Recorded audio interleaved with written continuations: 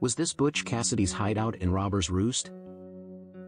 Robbers Roost is an extremely remote and rugged area in central Utah. If you don't know your way around, you could easily get lost. This area is the perfect area to hide from the law though. There are reports that Butch Cassidy used this hideout and even used the wooden corral that's still there. I can envision Butch Cassidy and his gang bringing stolen cattle and horses here and using the 3 natural springs. As I explored around, I found remnants of a stone cabin. Only the fireplace remained. Did Butch Cassidy use this?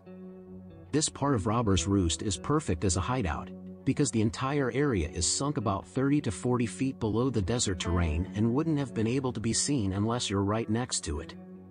It's my belief that this is Butch Cassidy's hideout in Robbers Roost.